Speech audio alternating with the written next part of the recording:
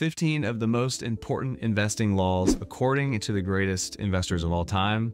Let's go. Warren Buffett says the most important decision you'll ever make has nothing to do with your money or your career. Of course, he's talking about your spouse. And I'm incredibly lucky because my spouse, Natalie, she enables me to do great things. She pushes me and is a very good influence on me, but my spouse could just as easily have been a very bad influence, holding me back throughout my entire life. However, Warren Buffett isn't quite right, and Natalie is not going to want to hear this, but your spouse is only your second most important investment, right behind health. Without my health, I could lose everything, even my spouse. You know what they say, put on your own oxygen mask before you help other people put on theirs. By maximizing my health and investing in my health while I'm young, I'll have a sharper mind and a stronger body. I'll have more success with my investing journey, and I'll be healthier for longer, meaning I'll be able to enjoy my successes much longer. So health, for me, is the #1 investment. And now we got the cheesy ones out of the way. Let's get into the next law. According to Warren Buffett,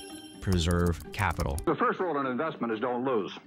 And the second rule in investment is don't forget the first rule, and that's all the rules there are. Don't lose money sounds like kind of a jokey piece of advice to give, but behind the surface, there is some hidden wisdom, and that is to not be overly enchanted by the potential upside of an investment, but to equally weight the potential downside. For instance, Bitcoin, it could replace fiat currency. It could be absolutely huge. However, it could also be replaced by another cryptocurrency that's more efficient, a little bit better. It's a great reminder to me to really weigh in my mind the potential downsides, because after all, a 50% loss requires a 100% gain just to break even once again. Losses can be even more costly than gains are productive for your portfolio. The next law helps me to limit my downside by thinking like an owner. And you have to have the attitude that you're buying part of a business and not that you're buying something that wiggles around on a chart or that has resistance zones or 200-day moving averages, or that you buy puts or calls on or anything like that. You're buying part of a business. Warren Buffett does not care about the short-term movements of the stock, the supply lines or the resistance lines.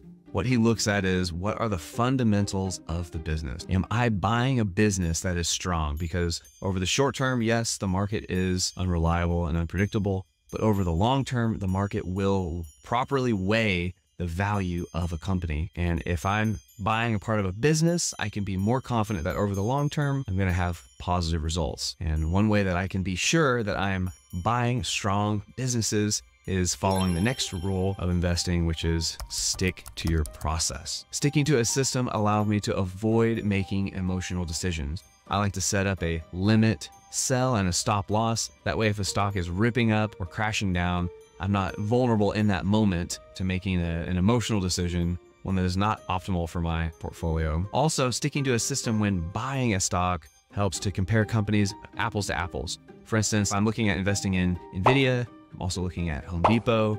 In the end, all that matters is the total returns. So I'm not going to be overly enchanted by the potential upside of Nvidia. I'm going to stay disciplined, which is the next law for investing, according to Peter Lynch. And the key organ in your body in the stock market is your stomach. It's not the brain. The most important organ in my investing body is my stomach. And I have to have a great stomach on both the buy and the sell.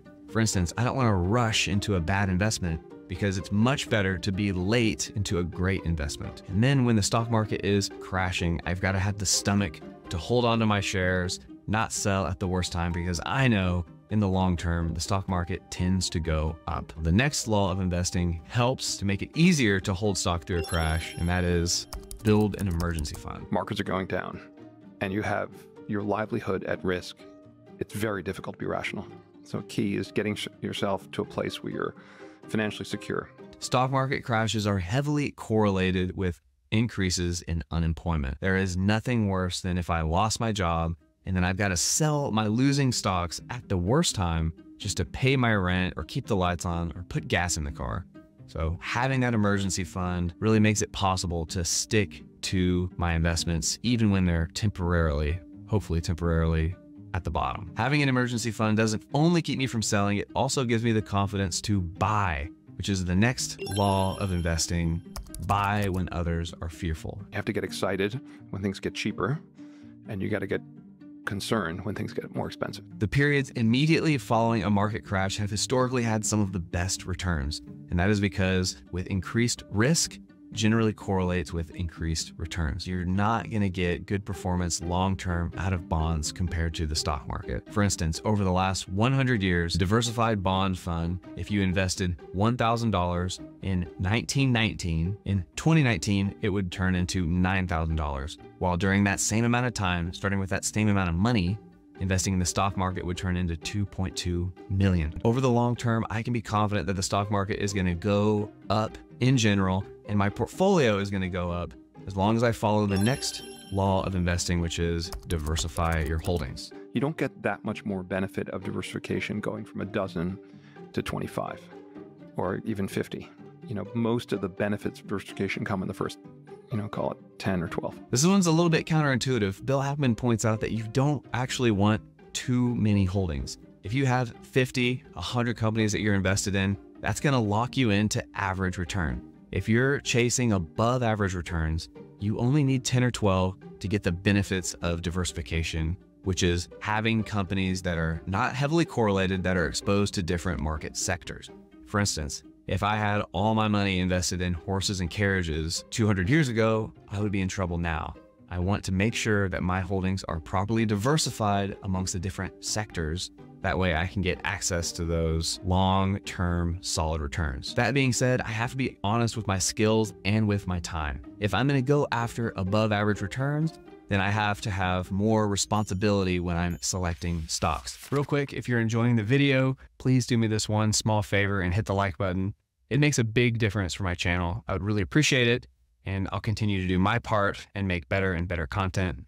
Back to the video. I have to follow the next law of investing, which is understand your investment. People are in industries. They're in the publishing industry, they're in the chemical industry, the paper. Why don't they just stay with that industry? You only need a few stocks a decade. How many good stocks do you need a lifetime? Instead, people, they're in the restaurant industry, they're buying biotechnology stocks, oil stocks. It's absolutely absurd. People don't understand their natural advantages, and they don't use them. Simple and understandable businesses in my circle of competence are going to be much more realistic targets for me to roughly predict the long-term trajectory of that company. In the short term, the stock market is all over the place, but in the long term, it will realistically and accurately weigh these companies for the direction that they're headed. If a company is truly strong and it's growing, over the long term, the stock market will evaluate that. However, I have to be realistic with myself. If I do not have the time or the expertise to correctly and realistically evaluate a company, then I need to follow the next law of investing, which is buy low-cost, high-quality ETFs or index funds. When I don't have the time or the expertise, investing in ETFs is the way to go. Just getting average market returns will make me rich. The S&P 500, for instance, averages 10% annualized per year. If I invested $1,000 per month, starting at the age of 18, I would have $1.5 million by the time I was 45 years old. This is really good. Now, it gets better and better the earlier you start, which is the next law of investing: invest early. Think of the value of compounding. Get yourself out a little compound interest table and see that at 7%, money doubles every 10 years. And then it doubles again, and then it doubles again, and then it doubles again, and doubles again, and doubles again. And by the time you're at retirement age, if you start investing when you're 50, it's multiplied, you'll have to tell me, but let me say 35 or 40 times over. Unbelievable, maybe even more than that. The power of compounding really only comes into play when you take advantage of it for long periods of time. That first example, investing from 18 to 45 got us 1.5 million. If you go another 20 years, you're not going up to 3 million, you're going up to 11 million. The rate of increase just accelerates and accelerates. And the next law of investing helps me to continue to take advantage of it, which is invest often. I like to automate my savings. I have direct deposit set up, so directly from my paycheck, I've got money that goes into my 401k. It automatically invests in low-cost, high-quality, diversified ETFs. I've got direct deposit going into my brokerage account, which I like to use to invest in individual companies when I have the time and I have the confidence that I can accurately evaluate said company. And this happens for me every single week. I don't have to think about it. And this helped me not to break the next law of investing, which is don't time the market. There are economic facts and there's economic predictions. And economic predictions are a total waste. And interest rates, Alan Greenspan's a very honest guy. He would tell you that he can't predict interest rates. He could tell you what short rates are going to do in the next 6 months. Try and stick them on what the long-term rate will be 3 years from now. They'll say, I don't have any idea.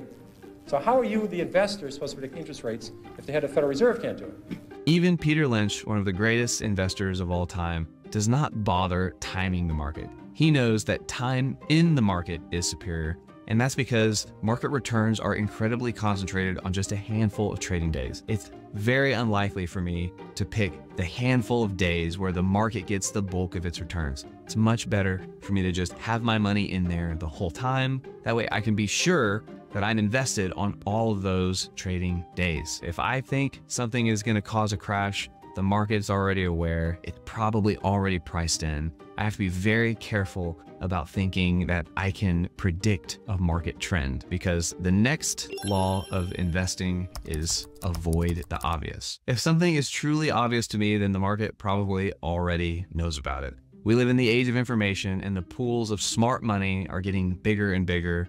Billions of dollars are changing hands as insiders have access to information way before the masses. So if the masses are all talking about something, then it's probably already priced in. I try to stay laser focused on my own analysis. What do I put the intrinsic value of a company at?